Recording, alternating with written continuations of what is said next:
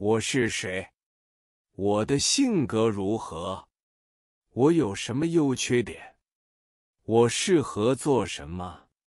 在之前的粗放型发展时代里，社会压力逼迫我们复制所谓的成功道路来获取社会资源，让我们成了千篇一律的人。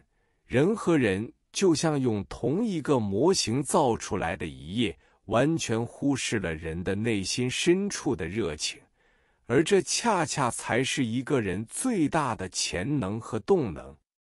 即使你正在从事一份高薪高压的工作，如果你天生就不属于那个位置，你总有一天还会离开。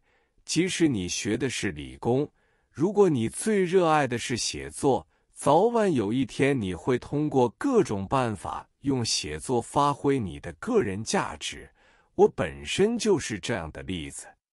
一个作品、产品，从0到99分那部分可以靠时间和精力完成，但是从99分到99.9分，乃至到99.99分的那部分，只能靠一个人的热爱和心态才能完成。未来越能发挥出自己兴趣和热情的人，越不需要依附某个公司，他们可以利用互联网获得巨大影响力和资源，而迅速崛起，成为超级个体。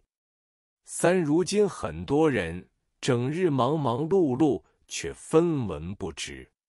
为什么不值钱呢？